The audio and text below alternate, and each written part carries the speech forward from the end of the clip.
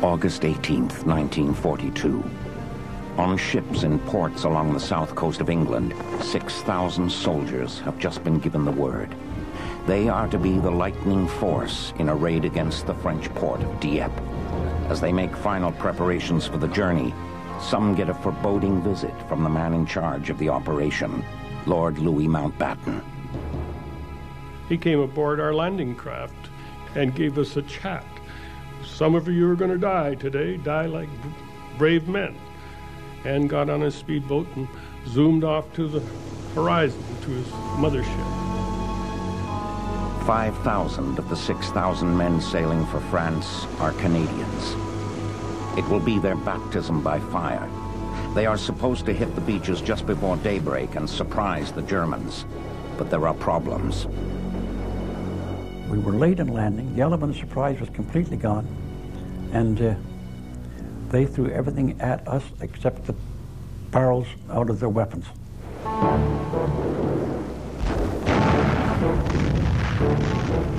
It was pretty horrendous to see, and you know, it really turns your gut. But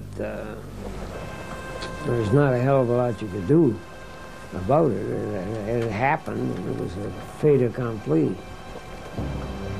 In less than 8 hours, Canada counts nearly 3,000 casualties, including 1,900 who are marched off to German prisoner of war camps for 30 months of hell. For the Canadians anxious to make their mark, the ill-conceived plan was a bitter betrayal, and questions about responsibility remain unanswered. When war breaks out in Europe, there is a steady stream of Canadians volunteering for service. Boarding ships for Europe, their spirits are high. They are hoping to make a contribution.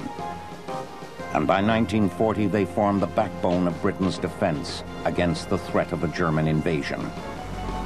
They are a familiar feature in the English landscape, but their tasks are far removed from military necessity. They are the only army in the Commonwealth whose soldiers are not involved in fighting the enemy on land. Jack Bennett has been in England with the Signal Corps since 1940.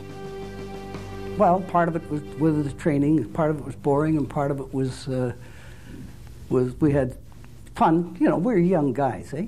19 years old, and that's all right. You try and go out with some girls and go to the show, and that's what it was like.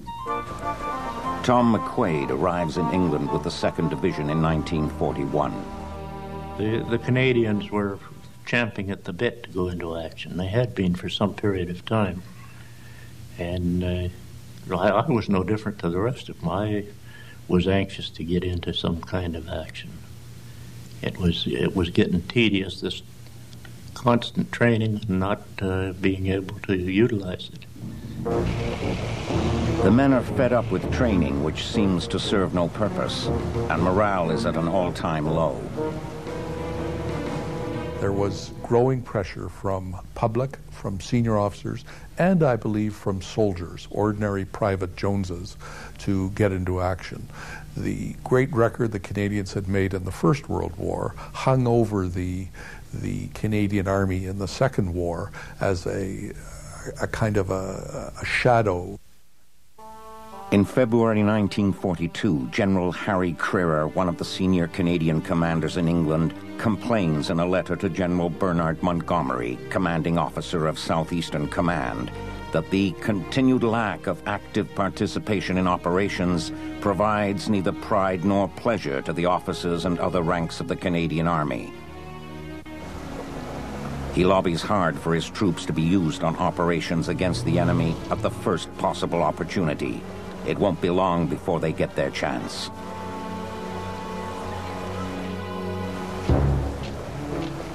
Spring 1942. While the Canadians languish in England, German soldiers march through Europe, leaving a wake of misery and destruction. In the last 2.5 years, the German war machine has steamrolled through Poland and northwestern Europe. Now it's the Soviets who are under attack. They face the enemy alone. They are desperate for help from the Allies. There was a sense on the part of the Soviet leadership that the Western Allies weren't doing very much. That, I think, impelled Churchill in particular to be aggressive in seeking raids that could take some pressure, they hoped, off the Soviets by forcing the Germans to deploy more troops into France, into the occupied Western European countries. Churchill is under pressure to do something, and do it quickly. Soviet leader Joseph Stalin has even made veiled threats. He'll sign a separate peace with Hitler if he has to save what's left of the USSR. The Japanese attack on Pearl Harbor has brought America into the war, and they are pressing for quick action too. Now, together with our allies, we shall concentrate devastating power against this treacherous enemy and rid the world permanently of this menace of barbarism. We made the choice: hold in the Pacific, attack in Europe. The Americans want to launch an invasion of German-occupied Western Europe at the earliest possible opportunity, preferably by the end of 1942. I think the Americans clearly didn't understand what was involved, clearly had no idea of the difficulties that would be required to stage a cross-channel invasion against a defended shore. If a cross-channel invasion is impossible, the Americans favor repeated commando-type operations all along the coast to harass the enemy and to provide experience for Allied troops. The British Chiefs of Staff agree they want a cross-channel invasion, but disagree about the timing. They favor a more roundabout way via North Africa until the Allies have the men and material needed for the final assault against Germany. Churchill thinks that the Allies will have to take a port for any invasion of the continent to succeed. The Allies are well aware that the Germans are building up their defenses all along the coast from the North Sea to the Spanish border. We wanted to see, the theory goes, or the argument goes, if we could take a defended port from the sea. Obviously, if you can take a port, it gives you an advantage in getting supplies ashore quickly after the assault goes in. But the Allies have no experience in mass landings from the sea. For the last 6 months, Lord Louis Mountbatten, the King's cousin, has been at the helm of combined operations. Under his command, there have been several small raids in France and Norway, with varying degrees of success. As discussions are going on between British and American officials, planners at combined operations are drawing up a list of potential targets. On the list of possible future targets is German-occupied Dieppe, a small port in Upper Normandy frequented by British tourists before the war. It is within a few hours sailing from ports in the south of England and within striking distance by fighter planes.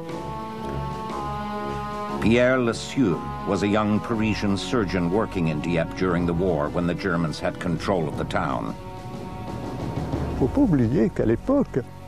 One must not forget that at the time, the Germans were preparing the invasion of England, and that Dieppe was one of the ports from which it was to be launched. The invasion was stopped because the RAF maintained control of the air over the channel. At combined operations, Mountbatten and his team decide Dieppe will be the next target for a small commando raid using about 500 men. The plan is to cripple the military installations, radar station and port, and rail facilities. But one of the planners, Captain John Hughes Hallett, fears that the Soviets won't be satisfied with raids involving only a few hundred men. The British cabinet favors a large-scale operation too, but combined operations is only set up to do small commando raids, and they don't have the manpower. But there are thousands of Canadian troops in England, ready, willing, and able.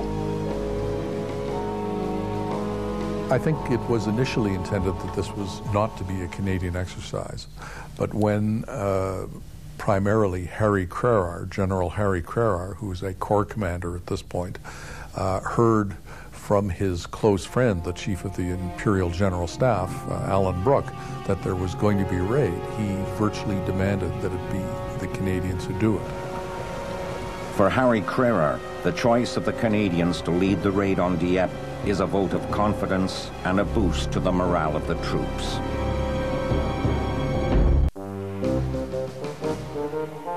In mid-May, the British Chiefs of Staff approved the plan for the Dieppe raid. The senior Canadian officer in England, General Andrew MacNaughton, likes it.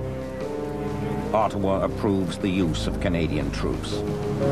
6,000 men will be involved, 5,000 from the 2nd Canadian Infantry Division under Major General John Hamilton Roberts. Lieutenant General Bernard Montgomery, commander of Southeastern Command, takes charge of the military preparations.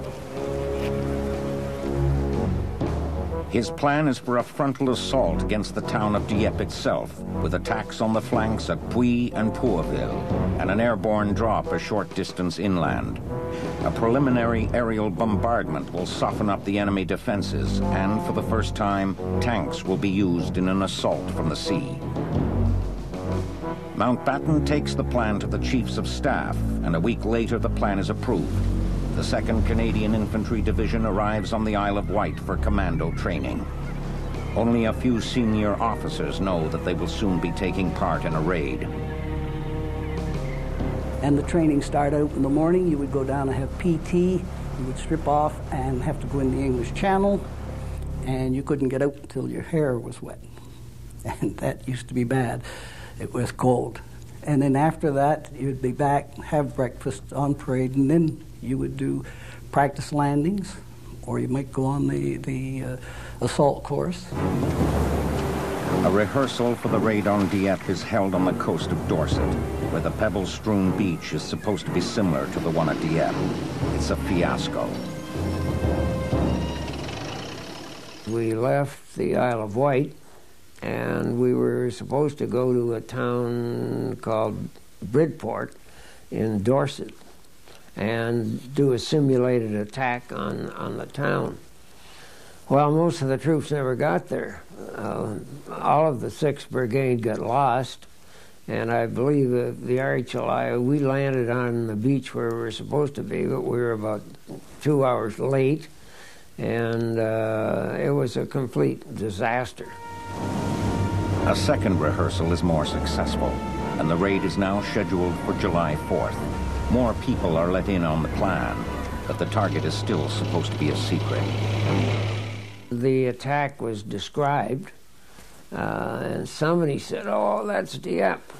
And the divisional commander practically had a fit because it was all very secret, and nobody up to that point had any idea that we were even going on a raid. So he did his best to hush it up, but it very quickly got around and everybody knew it was Dieppe. At a last-minute meeting on June 30th, Churchill asks Mountbatten if he can guarantee success. No such assurance can be given, but it's too late to turn back now. On July 2nd and 3rd, as the men board their ships, they assume they're headed on another practice run. But as the equipment is loaded, they are shown photos and maps of their objectives and learn that this time they will face the enemy. Ron Beale joined the Royal Regiment of Canada when war broke out. When they told us on the ships that we were going to raid the port of Dieppe, everybody was, they were just cheering their heads off. Everybody was in high glee. At last we're going to get a chance to whack these guys. But there will be no raid. Not now. Bad weather and a surprise German aerial raid on the troop ships forced the cancellation of Operation Rutter. and General Montgomery is relieved. He learns that a German panzer division has recently arrived in Amiens, 100 kilometers from Dieppe, and he recommends abandoning the raid for good. It's just too risky. The troops head back to England, dejected.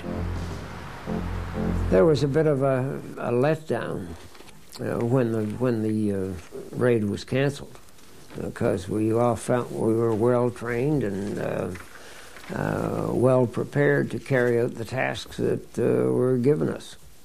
We were sent on leave, and we were told not to discuss why we were at the Isle of Wight or taking training in Isle of Wight and what we'd been doing for the last 3 months, and especially not to mention the fact that we were prepared to raid the port of Dieppe. But it's a hard secret to keep.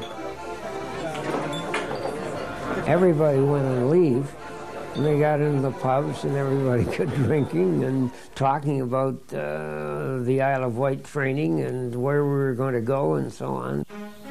Thinking all plans are off, the men begin settling into their barracks, but their superiors are already at work on a new plan. There is mounting pressure to open a second front, and Mountbatten, Hughes, Hallett, and Roberts are well aware of it when they meet on July the 8th.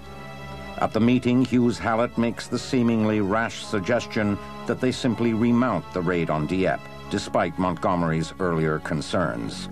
He is out of the picture now, having been reassigned to North Africa.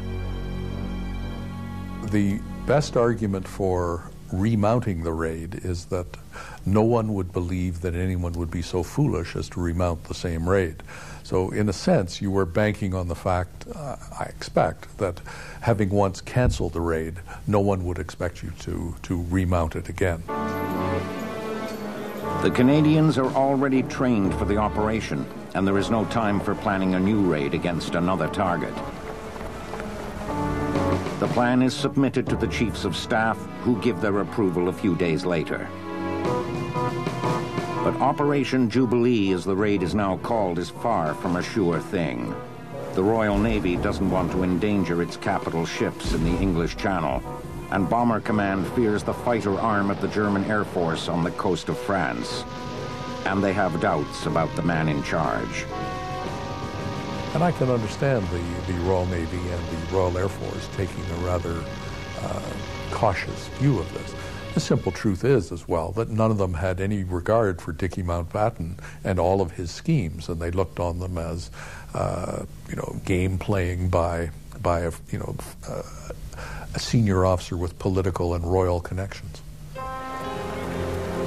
In mid-August 1942, Winston Churchill flies to Moscow to meet with Stalin and reassures the Soviet leader that the Allies are not sitting idly by. Something will happen soon, very soon. The objectives for Operation Jubilee remain basically the same as for Rutter, with a few changes. The airborne drop is replaced by a seaborne commando assault on both flanks of the landing areas. The men are transported to ports on the south coast of England for what most believe, again, is another exercise. They soon learn that their destination is once again Dieppe.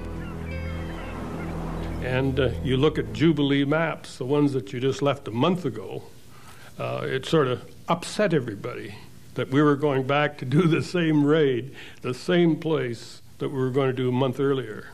When they told us the second time round that Dieppe was the target and that there wouldn't be a paradrop, there wouldn't be any bombardment, and we had the element of surprise, there was no cheering. You could have heard a pin drop. It is a perfect night for sailing, but the men are apprehensive. Mountbatten, too, is worried. Without the full support of the Navy and Bomber Command, he knows the operation is vulnerable.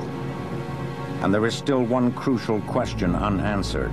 Do the Germans know the raid is on?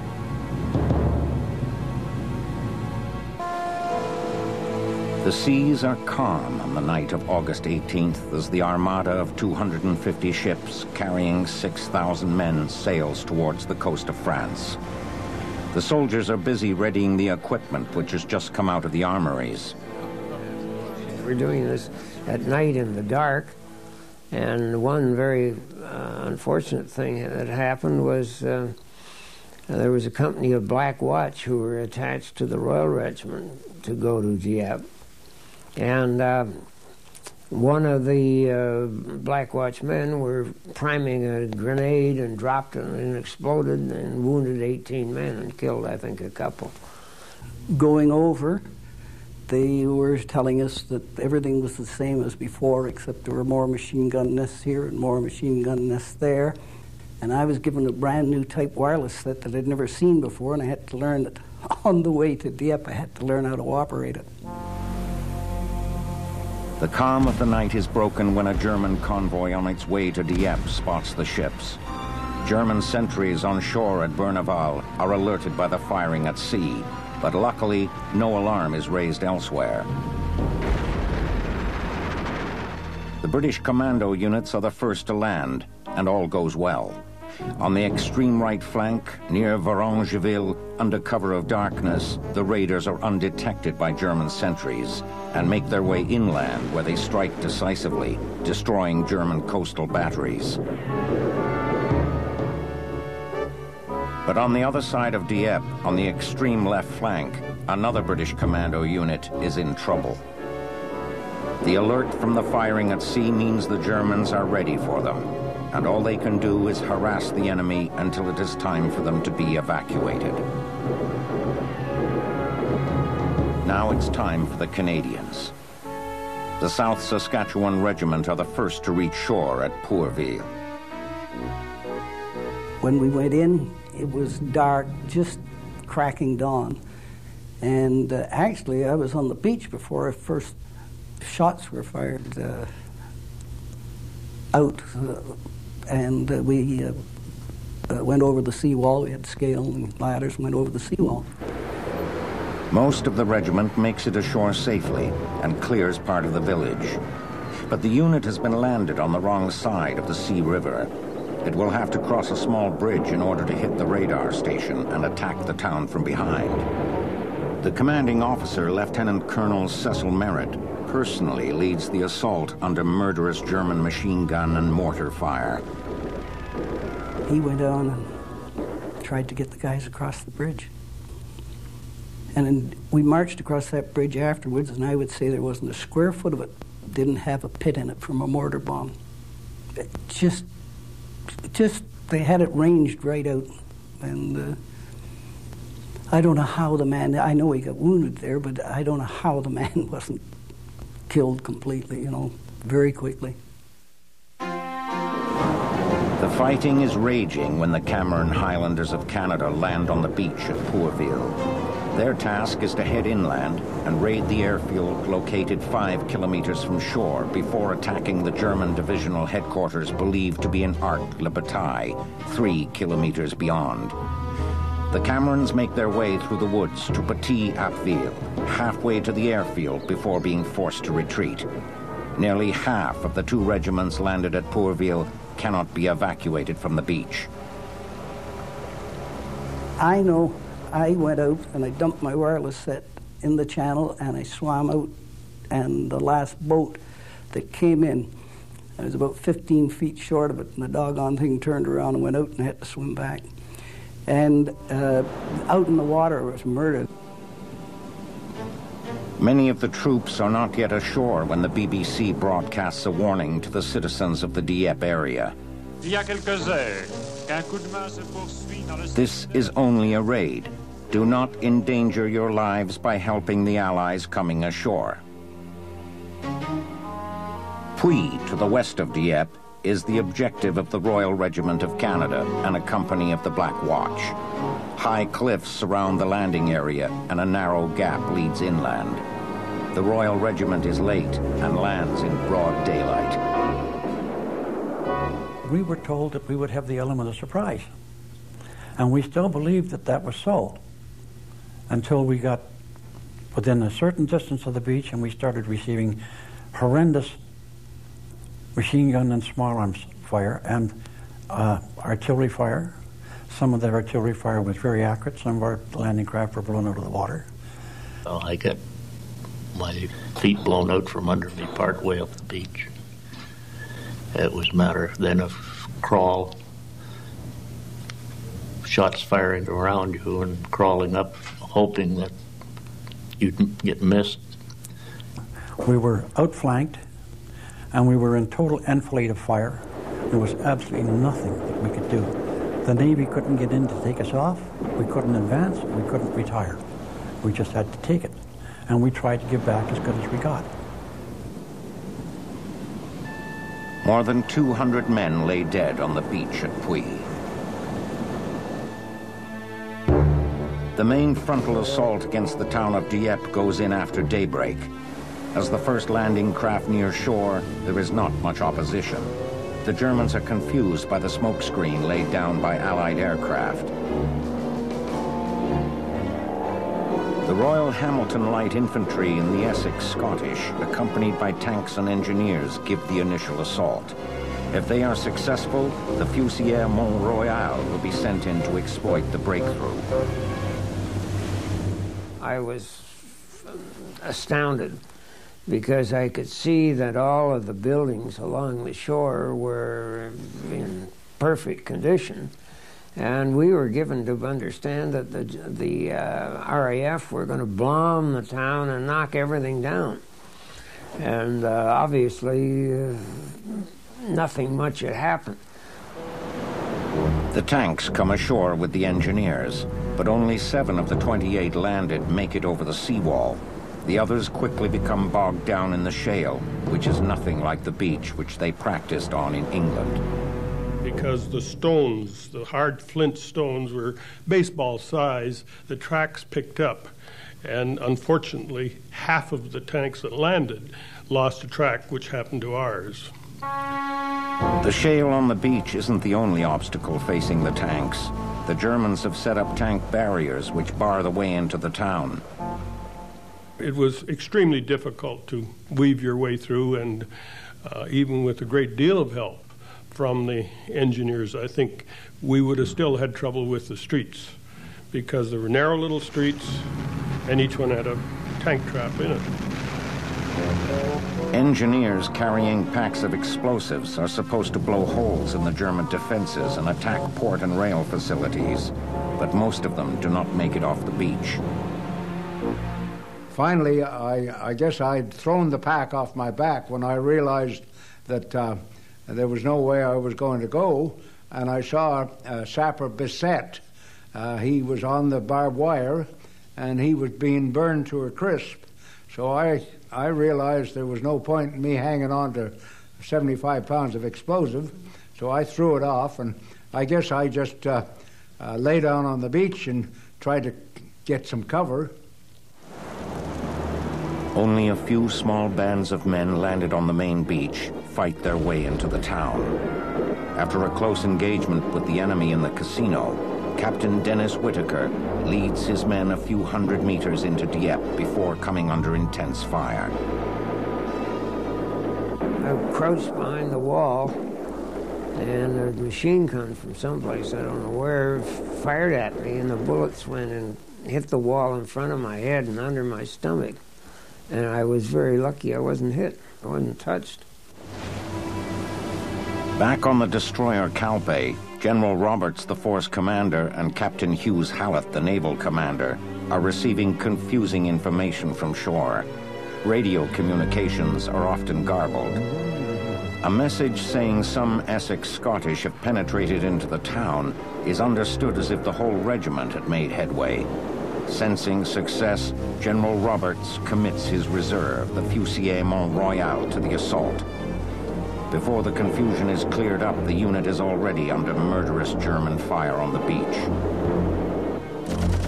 Shortly after 10 a.m., Roberts orders the evacuation from all beaches. There was one landing craft managed to come into the beach, and some of the men made it to the landing craft, dragging along some of the wounded, and it got out maybe 25, 50 yards, and it took a direct hit, and that was the last we saw of that. When the landing craft came in to take us off, we helped what wounded we could, and we made for the shore. And I fortunately got on one of the landing craft that came in, and it wasn't hit. The men fighting for their lives have little time to pay attention to what is going on in the skies overhead. It is in fact the largest air battle of the Second World War. Hundreds of fighters from both sides are involved in dogfights. It is a terrifying spectacle for the residents of the Dieppe area. Les avions arrivaient en Roseboth. The planes came in at rooftop level, machine guns firing and dropping bombs. The sky was lit up by explosions.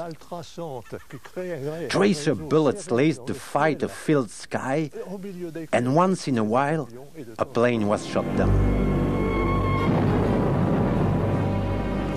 The air battle is no more successful than the seaborne assault.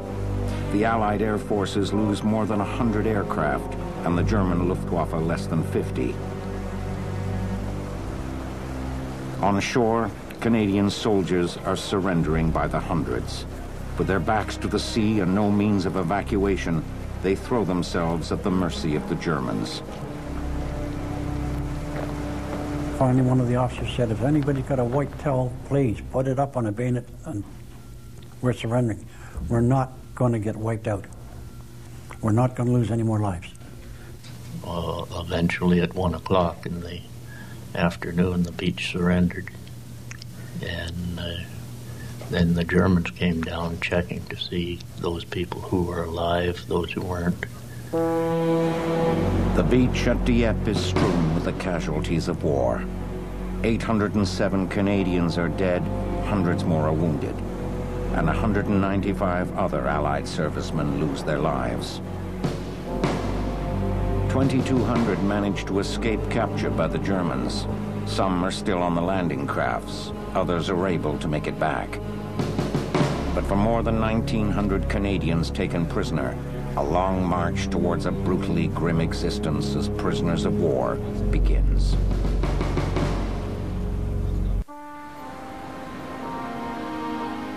Bandaged and beaten, the soldiers captured at Dieppe are given first aid and carried to the local hospital, where French medical staff are ordered to separate the wounded into two groups, those well enough to march and those who need medical attention.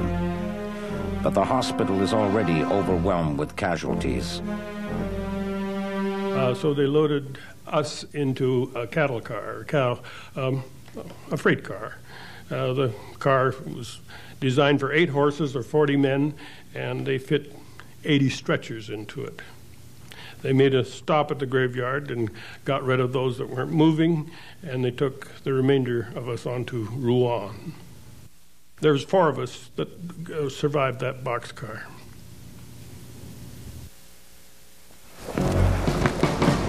As the prisoners of war stumble across France on their way towards more than 30 months behind barbed wire, they are met with a show of kindness.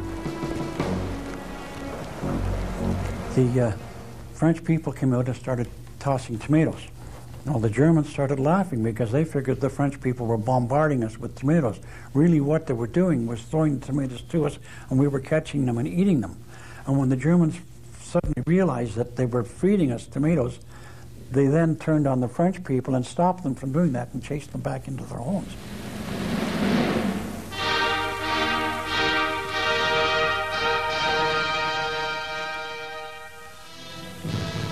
As the Canadians are being marched to the camps, the German propaganda machine wastes no time pumping out its version of the disaster at Dieppe for the public on the home front. Das sind die Opfer des Amateurstrategen Churchill, der sich von Stalin zu diesem Abenteuer erpressen lassen musste. And in their version for the English-speaking world, the Germans mock the Canadian effort. Those are the Canadians which the London radio described as looking like refreshed giants after the battle. On the beaches, the Germans at first treat the prisoners according to the conventions of war, but that is about to change. A planning document from the raid is found by the Germans, and it includes instructions to tie captured Germans' hands to prevent them from destroying documents. The Germans put that plan into action themselves in October at the Lambsdorff prison camp, where the majority of the Canadians are held. They read us a speech, and they told us that we were not soldiers, we were criminals and gangsters, and that we would be treated as criminals and gangsters, and we were not entitled to and would not receive treatment that soldiers should receive. And they made that come true. They tied our wrists, and to add insult to injury, the ropes that they tied us with came off Red Cross parcels. We were like that for 3 months. Men to go out to the latrines, they'd take 6 men with a Red Cross man, and he'd take you out there, and he'd have to undo your pants for you and that, because we didn't have zippers, eh? It was pretty grim. After that, we were in chains, about 12, 13 inches apart. Cufflinks. The abrasions on the wrist were bad. During the period we were in chains for 14 months, we found ways and means of getting the chains off. The cans of food that have keys on them, we saved the keys and we could work them to get the chains off, and we'd put them in our pocket. But if you were caught with your chains off, your hands were chained behind your back, and you were taken outside and you were stood nose to toes against the cement wall of the barrack room. And if you moved so that your nose or your toes came away from that wall, you got a rifle butt between your shoulder blades. The chains finally come off when the Canadian government threatens to take reprisals against German prisoners of war in Canada. In January 1945, the Soviets have renewed their offensive and are moving closer to the prison camp at Lambsdorff. The Germans are on the run, and they take the prisoners with them, ill-equipped for the long, cold march.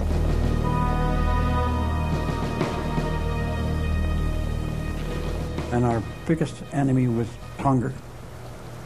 5 men to a loaf of bread, and your portion of that bread would be a slice about 1.5 inches thick. And about every 10 days or 2 weeks, you'd get a thin, gruely soup made from either cabbage or potatoes or oats. And that would be warm, and you'd get that maybe every 10 days or 2 weeks if you were lucky. Many Canadians do not survive the march.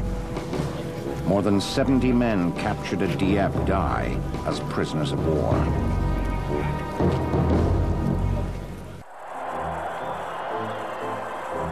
May the 8th, 1945, victory in Europe.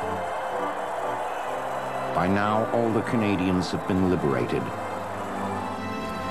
For these young men in their 20s, the bloody experiences on the beaches and the months of incarceration take a toll. I found that when I got back, my family, to me, I felt they had changed. I know I had changed. I wasn't the same person that went away. I was a family clown before I went away. When I come back, I was a very serious man. I had grown up.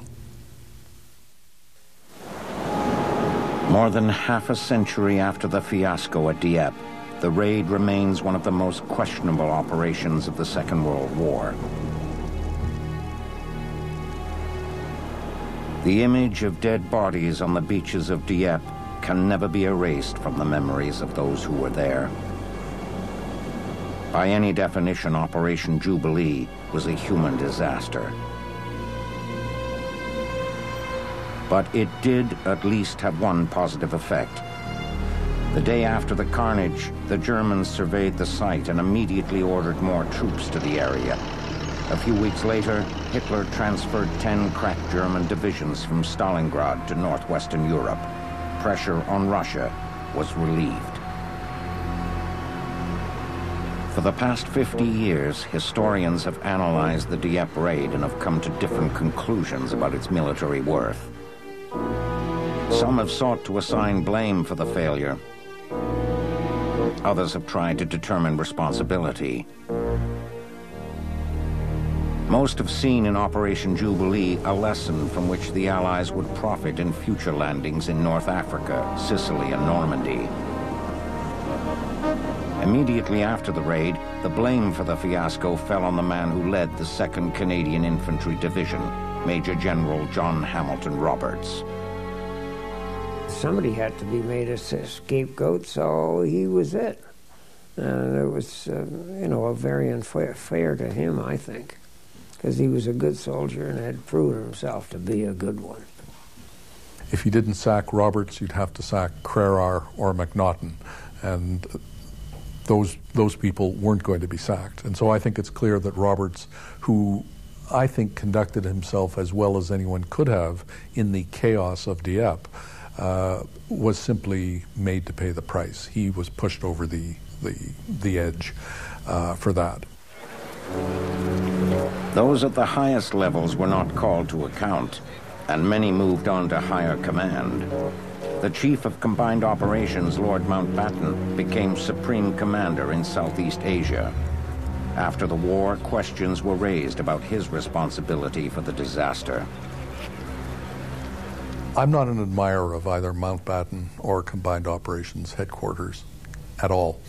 It seemed to me that this was the showman's war. This was war for public relations. This was war so that Dicky Mountbatten would look good. And I don't have huge confidence in their ability to plan anything. Mountbatten, although he was head of Combined Operations, didn't have a lot to do with the actual planning. Montgomery was one of the big planners. And although Mountbatten takes all of the blame, I don't think he should take it.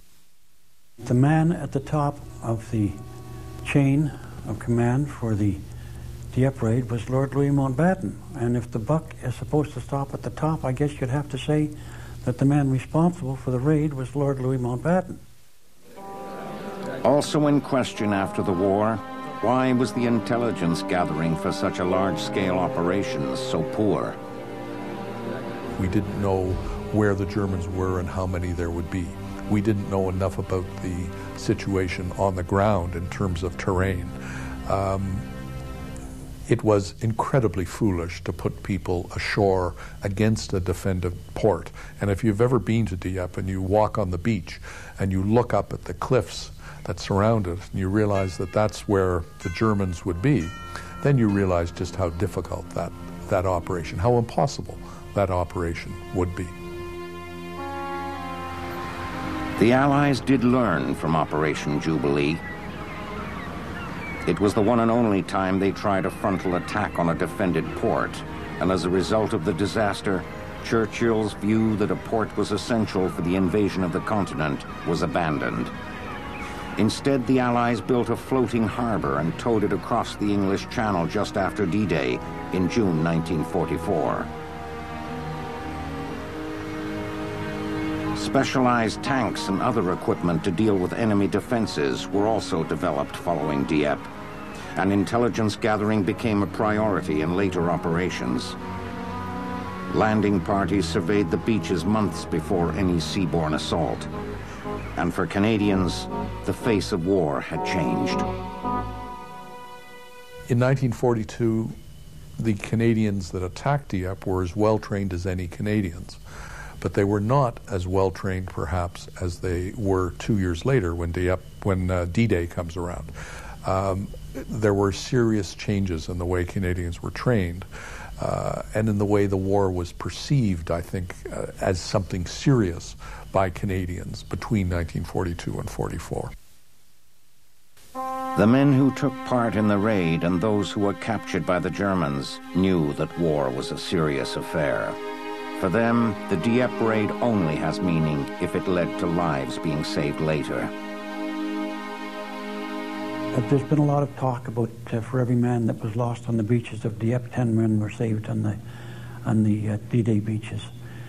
And when you look at the casualty figures for Dieppe, and you look at the casualty figures for D-Day, and you compare them against the number of men that were committed to the two operations, yes, their casualties were about 1 to our 10. On D-Day, 15,000 Canadian troops landed on Juno Beach and suffered only a third of the losses that were incurred during Operation Jubilee. The Allies had indeed learned from the disaster at Dieppe. But the history books don't record it that way. In most of them, Dieppe warrants only a few lines.